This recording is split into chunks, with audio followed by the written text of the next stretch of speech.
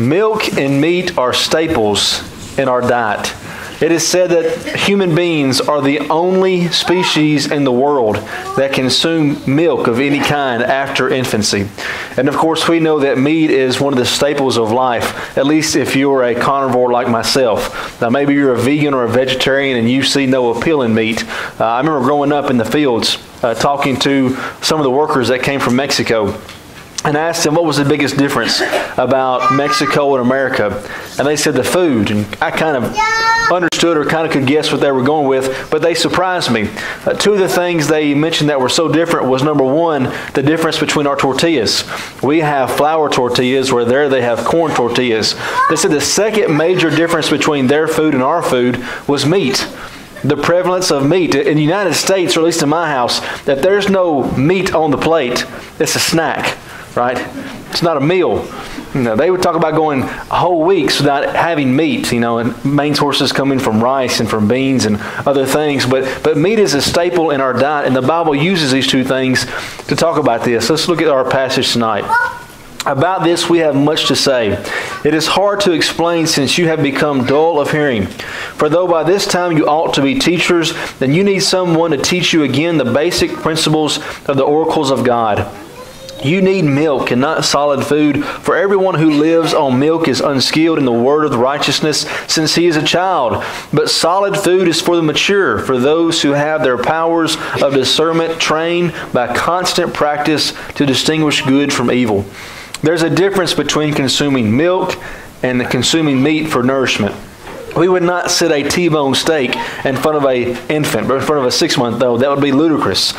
We understand the difference between the nutrition needs of a child and that of an adult. I'll give you two scenarios that are both real-life events. I know two separate individuals, both of which lost a child when their child was a teenager. Both sudden, both unexpected. Both families were members of the Lord's church and had been for decades. One reached out to their church family for love and for support, and their family got through that tragic time. He is now an elder in the church and has converted over 100 people in his lifetime. The other individual was mad, angry, lashed out against God, lashed out against those in his congregation that came to him, trying to console him in the midst of his grief. Two incidents fairly similar. Two totally different outcomes. You may ask yourself, what was the difference? It wasn't the tragedy. And of course, I do not assume to know the level of pain that can be brought about by losing a child. I would never assume that on myself. But two similar situations, and yet two totally different spiritual outcomes. The only thing it could have been was their spiritual maturity. One had chosen to live their Christianity on milk, while the other had chosen to go on to the meat. Two stories of these individuals are true, and I know both of them personally. Thanks be to God, the individuals who lashed out against God after about 30 years of being away from the church have come back about 5 years ago. Thanks be to God. But I ask you tonight, do you want a fuller life? Do you want a life that is fortified in the faith of Christ Jesus? Do you want a life that is so solid on the foundation of Christ that no matter what life throws at you, no matter what Satan tempts you with, no matter what obstacles are put in your path, you can emerge through the fire victorious, having your faith still intact? The way you can do that is by having an abundant life, John 10:10. And the way to an abundant life as a Christian is a mature life. A life where you have moved on from the milk of the Word and on to maturity. On to a life where you can stand the trials and the test of time. God provides the meat and the milk. He expects maturity. The writer of Hebrews and God Himself expected these Hebrew Christians to mature in their faith. Yes, they had to transition from 2,000 years of being under the Mosaical law, 1,500 years. But they had to transition from this complete lifestyle change under Judaism to Christianity. And the writer of Hebrews says that when they converted, they were infants and they needed milk, and that was okay. And when we come to Christ, we are infants. Some of us had to relearn theological ideas that have been impressed upon us since we were small children. Maybe some of us were unchurched and didn't have really any knowledge about the Bible or what it had to say. And so we were infants in Christ, and there is no shame in that. Just as the writer of Hebrews says, there was no shame when once you needed milk, but now God expects you to be mature, to move on to the meat of the Word. And so it is okay to be infants and babes in Christ, but God expects maturity. And some of these Christians were not growing.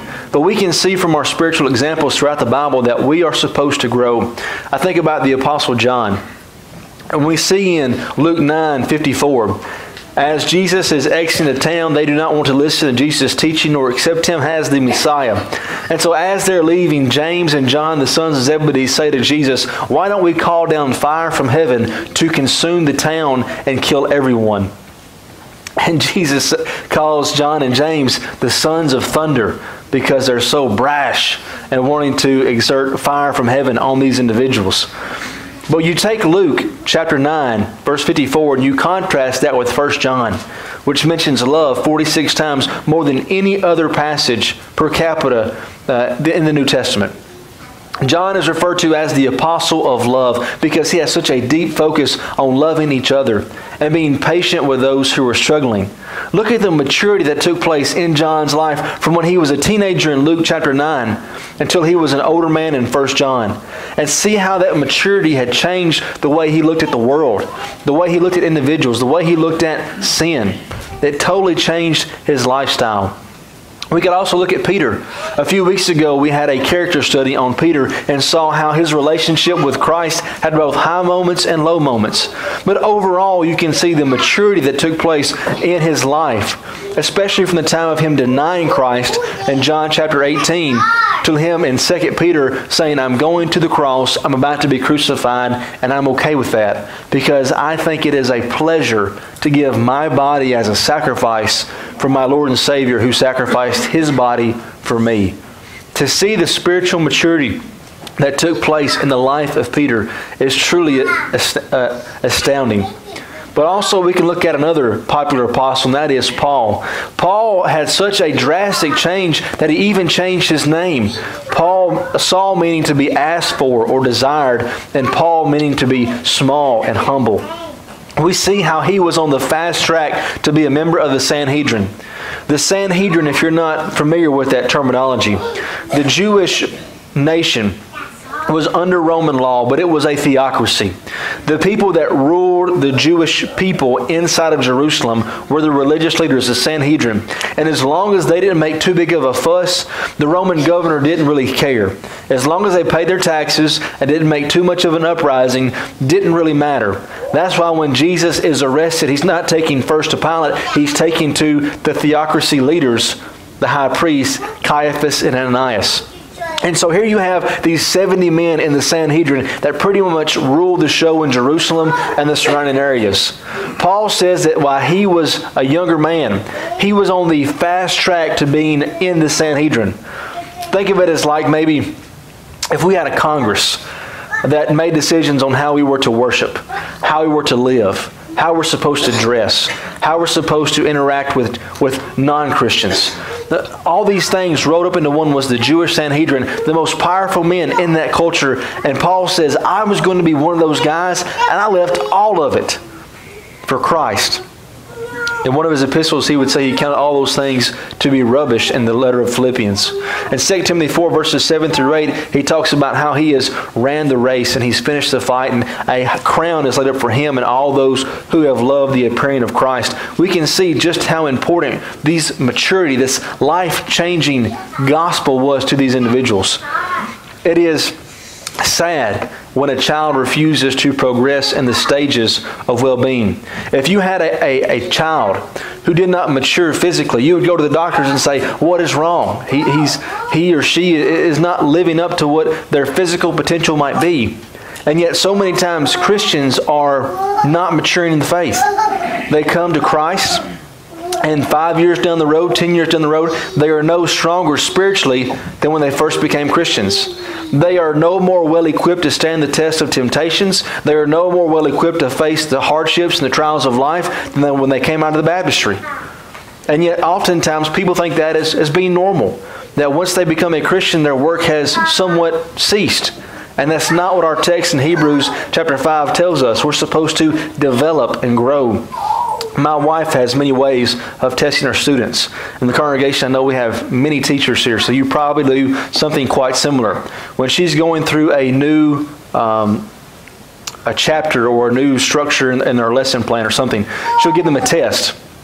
And she'll take that test, and oftentimes the kids will do not so hot. 40s, 50s, 60s. There's always that one that breaks the curve and gets like a 97 that everybody hates, right? That was never me, okay? At least I don't remember being me. Anyways, and so Brittany will go on and she'll teach the material, right? And then at the end of those lessons, whether it be a week or a couple of weeks, she'll have them retake the test. And those same kids who made 40s are making 80s. And the same ones that are making 50s and 60s are making 90s. And what she's trying to show them is that after instruction takes place, number one, you are expected to learn. Number two, you can learn. Because you know what it's like to be in high school. You come home from school and your parents say, "What did you learn today?" And what do you say?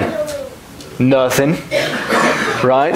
And so this is a way to reinforce that, yes, we did cover something. You did learn something. And it reinforces the idea that, yes, you can learn, you can mature, you can grow. And as Christians, we've got to have the same mentality. So when your friends ask you what the preacher preached about on Sunday, please don't go back and say, "Nothing." You know, because if you start doing that, I will be forced to start giving tests, okay? And then the tennis just shot down. All right, never mind. But we're supposed to be able to grow and mature. We can learn, we can mature, and God expects us to do those things. We expect to have a greater knowledge after time and training. Christianity should be no different. Milk is needed for a time, and God does provide that milk. Milk was needed in the initial transition from Judaism to Christianity. These people needed to be learned. They had to rethink their entire religious system. Maybe you, when you came to Christ and Lord's Church, had to rethink some terminology, had to rethink some things that you had been instructed, had to rethink some things that you maybe perhaps had always believed. God's Word is there for us to have milk. In 1 Peter chapter 2, verse 2, it says, "Like newborn infants, long for the pure spiritual milk, that by it you may grow up into salvation." Now, the key words here is milk and grow. We're supposed to grow. If we come to Christ at a level 2 Christianity and 20 years go by and we're still stuck on level 2, we're not doing what God has called us to do. In 1 Thessalonians chapter 5, verse 14, we're told that we're all at different stages, and that's okay. It says, "And we urge you, brothers, to admonish the unruly, encourage the faint-hearted, help the weak, be patient with everyone." We can't expect everybody to be on the same level. Some people mature faster than others. Some people are going to be faster than others to grasp certain concepts or to be comfortable with talking to people about Christ. That's okay. Some people mature faster than others. It's like that physically. When I was in the 8th grade, I was the exact same height that I am now, about 5'9", and I weighed 175 pounds. Our junior high football team had 3 plays: Isaac right, Isaac left, and Isaac up the middle. I was the leading rusher and the leading receiver. True story. It's not a preacher story, okay? Everybody's like, "Man, this guy's going to be awesome." Okay? Senior year, still 5'9", maybe 185. Nobody's saying anymore, "This guy's going to be awesome." Right? He had topped out, okay? As Christians, we can't top out, right? Sometimes we mature faster, but we can't be like that person that peaks in junior high, right? We've got to continue to grow. We've got to continue to mature all the time. Hebrews chapter 5, verses 12 through 13 tells us, "For though by this time you ought to have been teachers, you need someone to reteach you the basic principles of the oracles of God. You need milk and not solid food, for everyone who lives on milk is unskilled in the world of righteousness, since he is a child." I don't want the Word of God to look at me and say, "He's a child when it comes to Christianity. He's unskilled. He can't hold his own. He needs people to fight his own battles." Instead of being a source of encouragement for other Christians who are maybe less mature in their faith because they're newer Christians, he's not able to stand on his own 2 feet when it comes to spirituality. He can't take care of himself. I don't want God to look at me like that. I want Him to look at me as a soldier for Christ, as somebody that He can rely on, as someone that people who are immature in their faith can look to for strength and guidance. And I know you hope and want the same things. But in order for you to have those things, you've got to mature. You've got to grow. And of course that comes by moving on to the meat that God has provided for us. 1 Corinthians 13:11, when I was a child, I spoke as a child. I thought like a child. I reasoned like a child. But when I became a man, I put away childish things. There's a time for childishness, even when it comes to spirituality. But there's a time where God provides the meat and He expects us to move on to maturity. These Jews in our text had not matured. They had been spoon-fed the milk and they had refused to go on to maturity. They would not listen to the things that were being taught to them in the assembly. And so we have to be sure that we don't fall in the same trap. When the preacher is preaching, what are you doing? Are you sitting there, are you thinking? Are you thinking critically about what's being said? Are you trying to find nuggets that you can take and apply to your own life? Are you sitting there thinking, man, I wish he'd hurry up? When we're in Bible class, are you there? If you're there, what are you thinking? Are you following along in your Bibles or are you just sitting there? Are you taking notes, whether in your mind or with a pen? Are you engaged? Are you asking yourself questions? Are you asking yourself, how does this apply to my life? And looking for ways in which these things can be applied in a practical manner. Because that's what people who are focusing on the meat do. The people who sit there and just mindlessly think about what's going on this week, what's going on later today, if the Titans are going to win, those are the Christians who are focused on the milk. And not to be upsetting or mean, but the Bible says that doesn't cut it.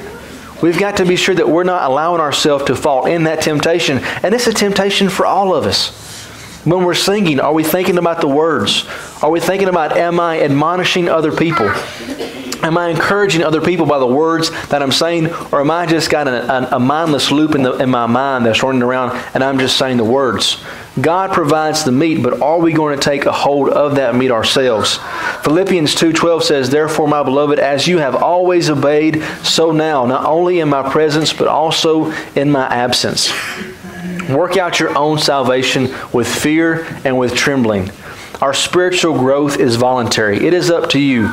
It's not up to the elders to make sure that you're growing as a Christian. They have a concern over your souls and they're concerned about that. It's not the preacher's job to make sure that you're growing as a Christian. It's one of my concerns, and I try to structure my sermons and my lessons to help aid you in that endeavor.